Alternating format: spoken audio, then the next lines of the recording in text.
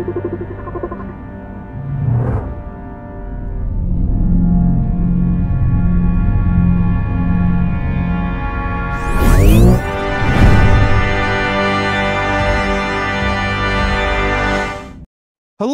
fellow travelers, and welcome to the Traversing the Stars podcast. How are my loyal listeners? Thank you for your continued support. As always, hit that subscribe button, everybody. We have an amazing show for you because boarding the mothership is Jim Demonakos and Kevin Konrad Hanna. They are the documentary team behind Mike Mignola, Drawing Monsters.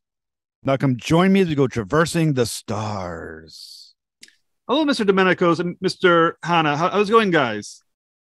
Really good. Thanks for having us. Totally my pleasure, guys. It's a pleasure to have you. I'm a big fan of Mike Mignola. I want to see this documentary really badly.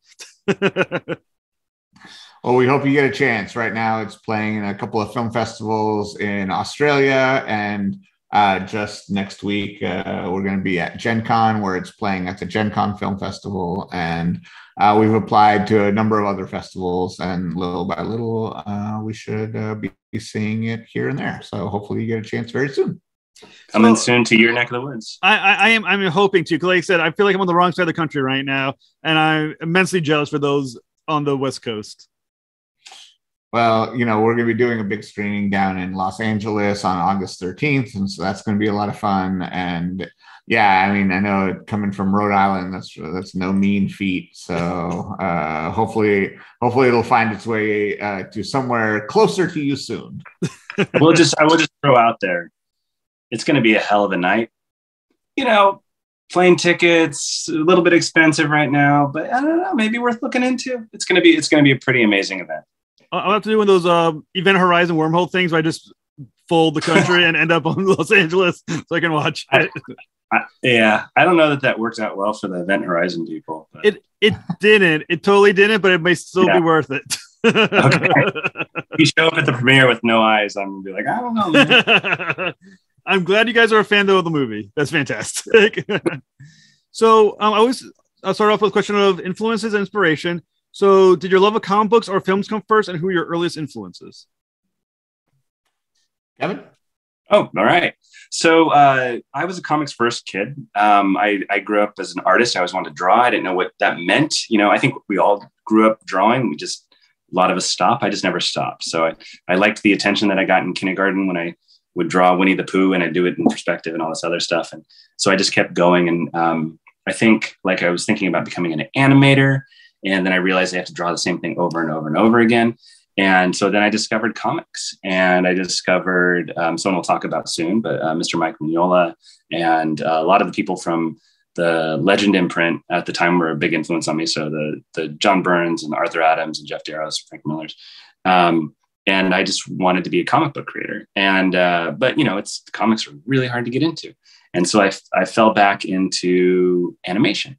And so I became an animator, and then I became an animation director, and then I became a director, and then I became a director who was doing behind the scenes featurettes. And then I started taking that to my advantage and started interviewing comic book creators when I could for little TV stuff here and there. So, but I've always loved nonfiction storytelling. I've been a big fan of things like This American Life forever. And this has just kind of been an opportunity to merge those two passions. For me, I've been chasing the same high as Kevin of getting any attention for drawing Winnie the Pooh. Very much like Kevin, I started comics first. I've been reading comics since I was 7 years old, and I've manifested my passion for comics in many, many different ways. I used to own a chain of comic book stores. I was a retailer. I was a marketing person for Image Comics. I started Emerald City Comic Con in Seattle, and I did that. I created the classic comic book spinner rack that I did that on Kickstarter. And this to me is essentially my latest iteration of my longtime love letter to comics. So for me, that's comics definitely came first. And then it's just another way of telling the stories of the people that we love and hear. Both of us are big fans of Mike Mignola, and thus this is kind of natural fit for our project. So how did you guys both meet, and how do each of you complement the skills of the other individual? So we met through, in a funny way, a couple different ways. Kevin used to actually shop at my comic book store, but then he was also an exhibitor at my convention. And so we would just sort of see each other quite a lot throughout, and have over the last 20 years. And we sort of like come in and out of our lives together. It's like, oh, I haven't seen you in a couple of years. Let's talk about something. We end up doing something, and we like don't see each other for a little bit. But, that's how I think, that's how good friendships kind of work. They evolve all the time, and they're just part of something that they're part of your life, but they don't need to be this active thing 24/7, 365. As for skills, it's funny, we were just talking about this a little earlier, where because of being a convention organizer, I am very organized, and I like the detail part of a lot of the things we do for our films, but also even just little things which are big things of arranging travel and getting that kind of stuff taken care of. It's not like Kevin is weak at it. It's more, that's not his favorite thing to do. Mm-hmm. And so the flip side is that I can take care of stuff like that. I enjoy it, and it's great.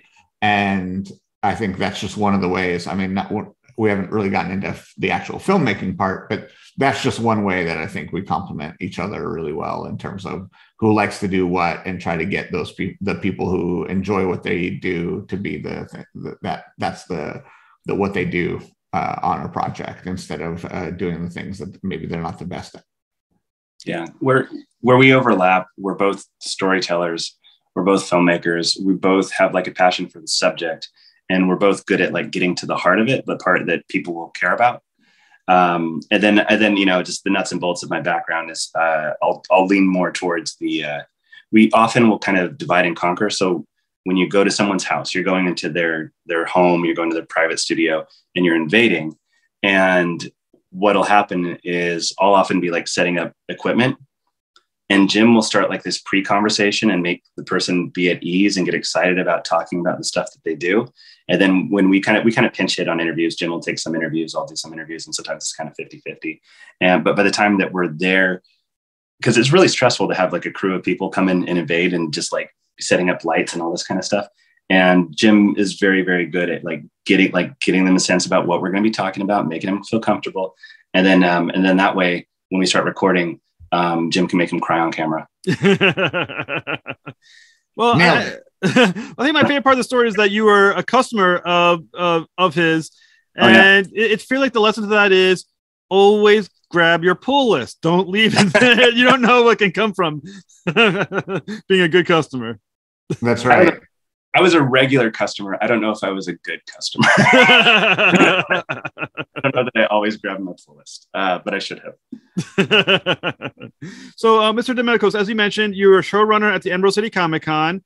Now, as a convention showrunner, mm-hmm. what insights into comic books and your fans did this experience help develop for you?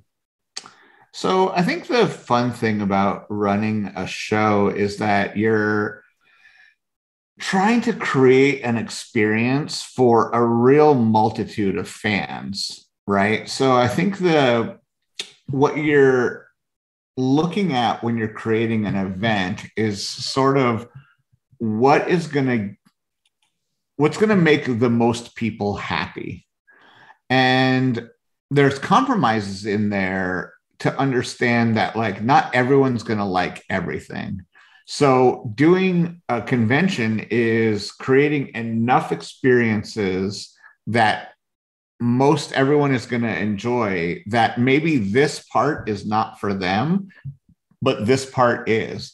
And translating that into making a film, a lot of that happens with editing, which is, okay, this is an interesting story, but if someone doesn't know who Swamp Thing is this story going to be relevant to them? Or is it just a good story for someone who likes Swamp Thing?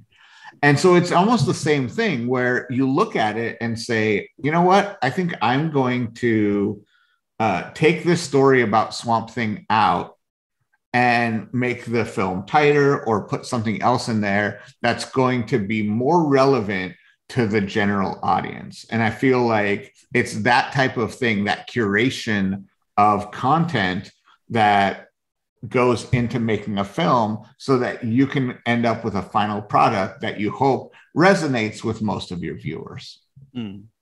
So, and Mr. Hanna, you have a lot of experience with filmmaking and being a documentarian. So where did these skills come from, and how different is developing a narrative for a documentary different from a film? Well, so this is my first full documentary, but I did before this. I did a lot of like behind the scenes featurettes, and I did a show for Sci-Fi Channel that was like the behind the scenes for their Krypton show. So to answer your question, what was your question? So basically, two questions. One, like, where did you develop your skills for filmmaking, and how is developing a narrative for a documentary different than a regular film? Oh, sure. Okay. So, so I mean, I kind of so I was a Disney kid, and I started working at the Walt Disney Company when I was 26, I think. And they just beat story into your head over and over and over again there. So it's very traditional. It's like they're in 3-act structure, hero journey, all that kind of stuff. And for a while, I really rebelled against that and tried to do things just avant-garde, and that backfired. Don't do that. Just color in the lines for your first film. So I made a film about a decade ago, a different comic book movie, and it didn't go as well as this one. It was a challenging production, but it was so interesting is that everyone wanted to talk about it. So I started interviewing my friends that had worked on it, and we just started like creating all these little behind the scenes featurettes, and I really enjoyed that, and I just liked the truthfulness of it and crafting that into a narrative. And then I just kept doing that, just off and on through the years. I was also doing video games and comics and animation and all this other stuff. But just recently I doubled down on it, and I was doing like behind the scenes featurettes for Sci-Fi Channel for Damien Chazelle's First Man and stuff like that. And to answer your question, what's different is they're not actually that different. You still have to figure out, like, every scene has to have an arc. You have to have something that you care about in every scene. Something that Jim says a lot, which is very, very, has been one of our kind of guiding lights, is that you can't just make Wikipedia the movie. You can't just someone's accomplishments. You have to give them, well, us being ultra fans, we want as much information as possible, but you need to convey it in a way that's compelling to people. And you need to convey it in a way that has stakes and that people understand those stakes. So I think documentary filmmaking, unscripted filmmaking is more similar to traditional filmmaking than I think a lot of people might realize. And I honestly, more than I realized. And I think working on this project, that's something that's really showed me is like, oh, you really need to, like, around the 20 to 30 minute mark, you actually have to have a major change in the trajectory of the person's life or something like that. And, it works out well because that's how Mike's story is. Mike's real life journey is very much a classic hero's journey story. Like, we didn't have to make it up, and that's the story of his life. And it works very well to the what you would see in like a narrative film. So I'll say we've been mentioning that we're talking about Mike Mignola drawing monsters, which is the name of the film. How did this idea come about? And at what point did Mike Mignola get involved? I mean, did you ask him first and then go ahead, or did you start making and then going, please, Mignola, please get involved? And he finally jumped in. I mean, how did this all work out? Well, it was the latter. But do you want to tell how our brainstorm? That's right. Sure. So it started like with most good ideas. It started with hamburgers. So Kevin and I think I mentioned earlier, like, we see each other every so often. And so we were like, let's catch up. So this was pre-pandemic. We were like, let's just go have burgers. So we met up at a burger place and we started chatting, like, what are you up to? The usual catch up stuff. And he mentioned the stuff he was doing, like mentioned earlier, the stuff for Krypton and First Man. And it's like, yeah, and we got into talking about the idea that like we never see this type of treatment for comic books. You see these great behind the scenes, like there's probably a better documentaries about like tomatoes than there are actual like comic book creators. And so we're like, there should be better, we're big fans, but there should be better documentaries about comics creators. And in the DIY ethos, it was like, well, if no one else is going to do it, why don't we just do it? And it's honestly how it started. So Kevin, you want to jump in with the rest, or should I keep going? Yeah, sure. So, originally we'd conceived it as a series, something that we talked about as like our elevator pitch was Chef's Table, but with comic book creators. There's a lot of, we really liked the Michael Jordan documentary.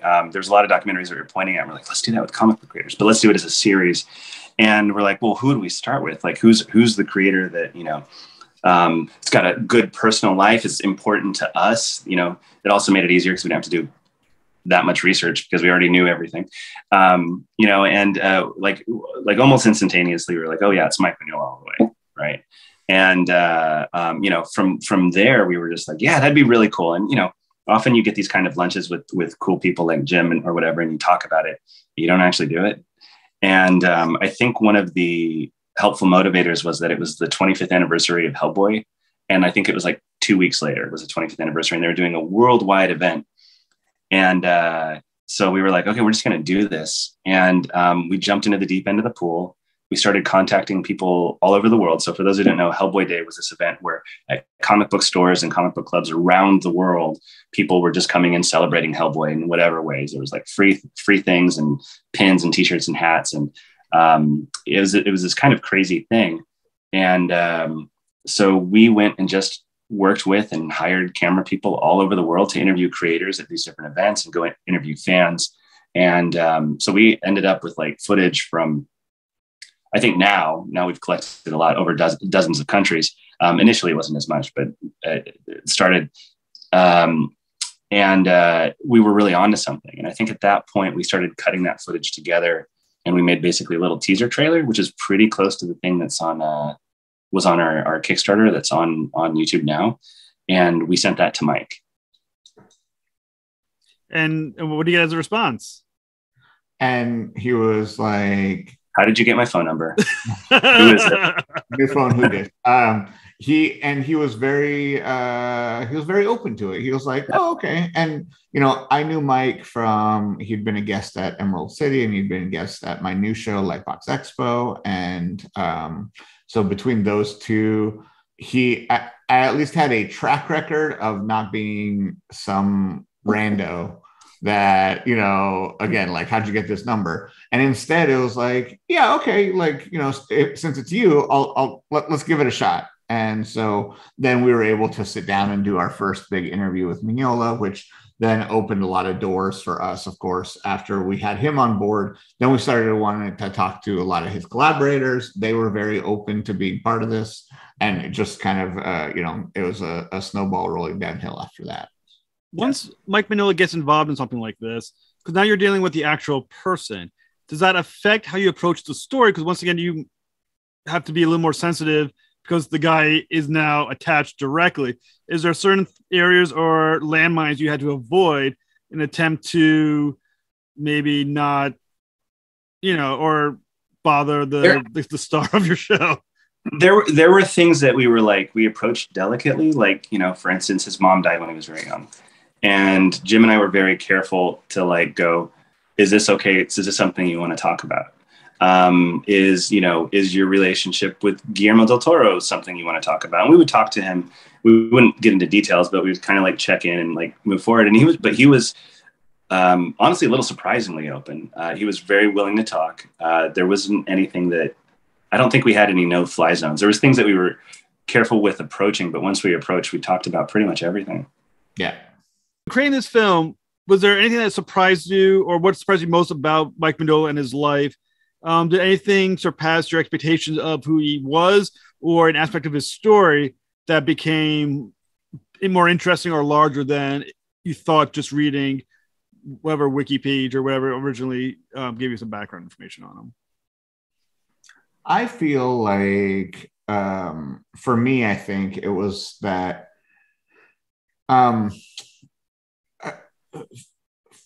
finding out more about his relationship with the media that has been created around Hellboy.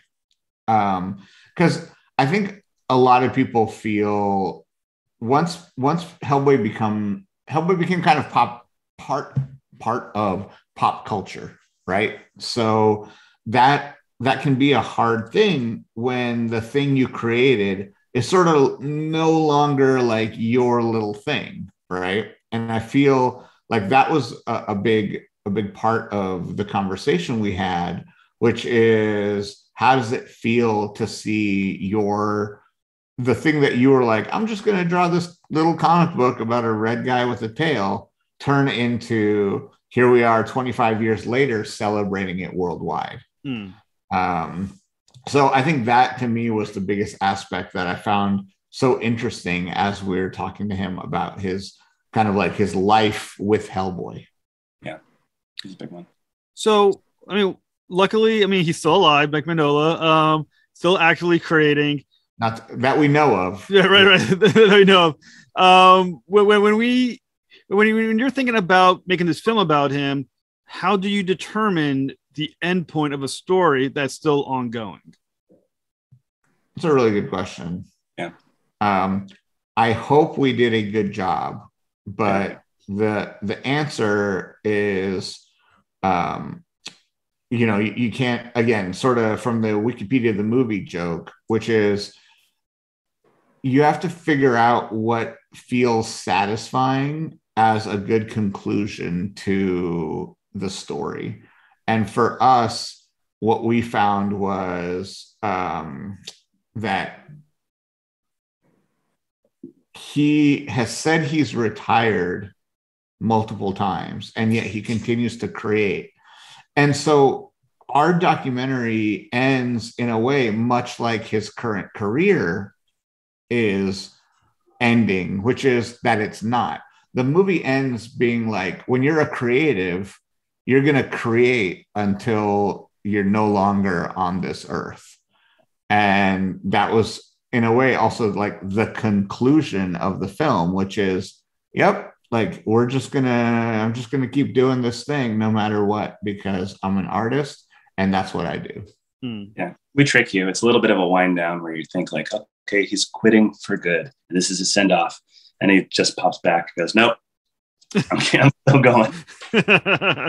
Well, that does seem to be a real thing. But like as you mentioned about creatives, it's hard to just put that pencil down, as it were, and just quit. I mean, Hellboy, I know they killed off the character, but those stories kind of keep going. I mean, I imagine a brain like his just keeps on pumping new ideas all the time, regardless if he wants to or not at this point.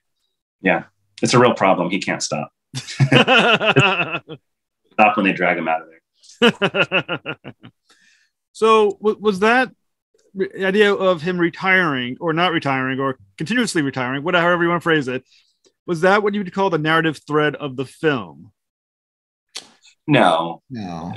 I think the narrative thread of the film, and Jim, feel free to jump in, but is about finding your voice and finding your creative voice and finding your place in the world. And that if you can, and if you do, rolling that forward so you can create a place for other people who are like you. So another great thing about Mike Mignola is that he has also risen to a point of fame that is kind of like that upper stratosphere that is, let's say well beyond what most of us can experience. How do you also make sure he's identifiable to an audience who may never ever experience that level of legend? I mean, I think if you meet Mike Mignola, there's nothing about him there's no pretense. There's no, like, the last person that would take Mike seriously is Mike. And because of that, he's very relatable in that he's just a guy who wanted to make comics and do his creative thing, and it worked out. but there's nothing about him. I feel like I get kind of what you're saying. Someone like, I don't know, like a Tom Cruise, you're like, that's a level of success and fame that like is not going to get experienced by too many people. Mike can go to the grocery store and buy, a dozen eggs, and he's not going to get harassed for autographs. You know what I mean? It's a much different level. And so he's very relatable already thanks to that. And that helps a lot. So once again, interesting thing about a documentary as well is that you're telling a story for entertainment, but you're also telling a truth. Is there a point where story and truth don't or run parallel to one another, or affect how you tell the other part of the story? Or is there any point where entertainment affects, I'm saying, the truth of the story you're trying to tell? And we're not, everything we did is, everything in the story is 100% like true. We're not doing any reality show style setups of like, tricky questions or anything like that. We just wanted to kind of get at what Mike's journey and Mike's story was. Definitely you edit a lot out, because you edit a lot of details out because, Mike talks about flying to New York, and he tells us this really engaging 45-minute story about his trying to figure out where he stayed. And we just cut out all the middle stuff and just get to the punchline, And so like, there's a lot of that kind of stuff to make it fit. And there's like stuff that we left out because it was interesting, but doesn't act, it just like, it didn't move the story forward. It's like, oh, you worked on this really cool thing. We really like this thing. And he's like, yeah, I drew it. What was going on in your life? Nothing. Did you learn anything while doing it? Not really.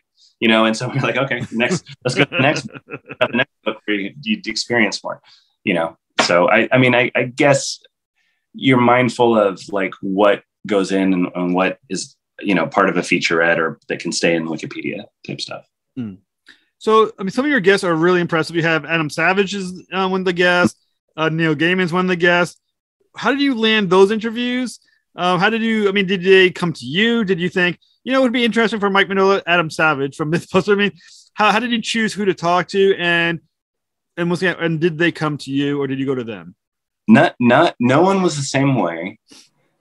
Everyone was like through like networks and spider webs, and I forgot who got who, but I know I think you got Gaiman. You reached out to his assistant. So part of this, and now to answer your question in a roundabout way, Jeff, part of this was actually just research. For us, we started looking into, all right, who's sort of like an avowed Mignola fan and has like mentioned it publicly.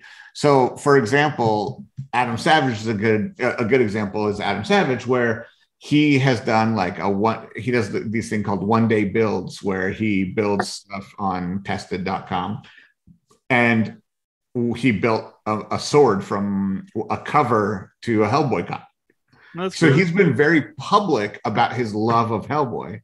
So we reached out through his agent and we're like, hey, we know he's a big fan. We're doing this documentary. At this point, we've interviewed a few people so we can show that we're being serious. And thanks to that, he said yes. So it was things like that, like Rebecca Sugar, another person who has talked publicly about being influenced by Mike Mignola. So we're like, okay, why don't we reach out to her and talk to her? So a lot of it came like that. So you're interviewing some of these fascinating people like Adam Savage, Neil Gaiman, while you're doing documentaries on Mike Mignola. Is that now creating a spark to now do a documentary on Neil Gaiman and Adam Savage and those guys as well? Or, how far ahead are we thinking about who we want to talk to next? Well, we definitely want to do more movies like this. We definitely want to tell stories about creators. And basically, I think kind of our ethos is to tell the stories about the people who made the things you love. So some variation on that, right?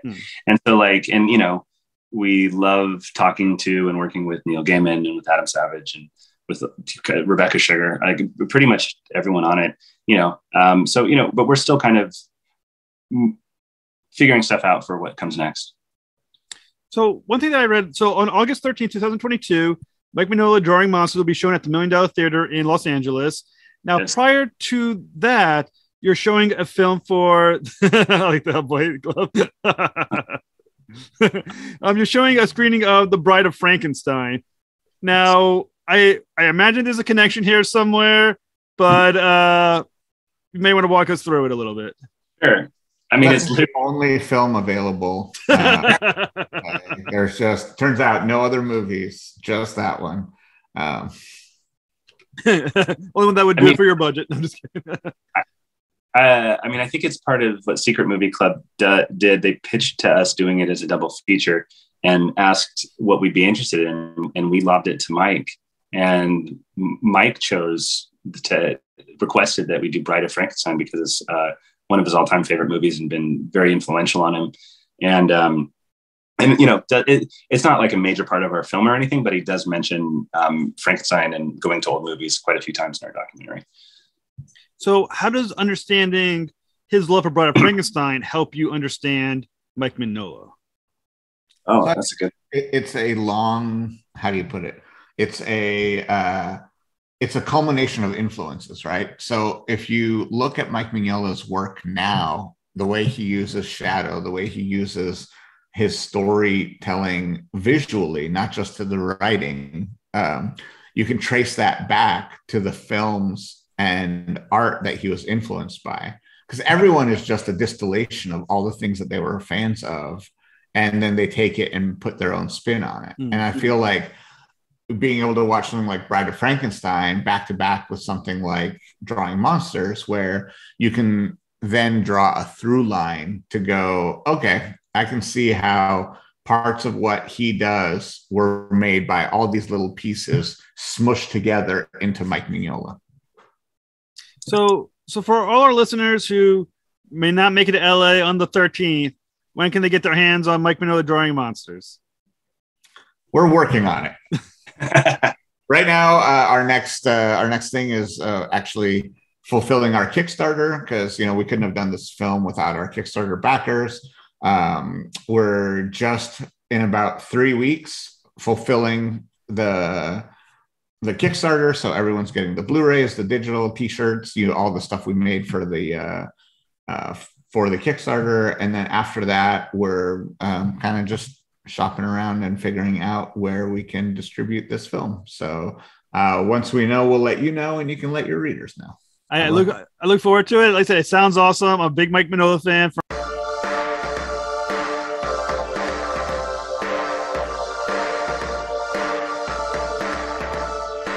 Thank you very much. Yep, you too.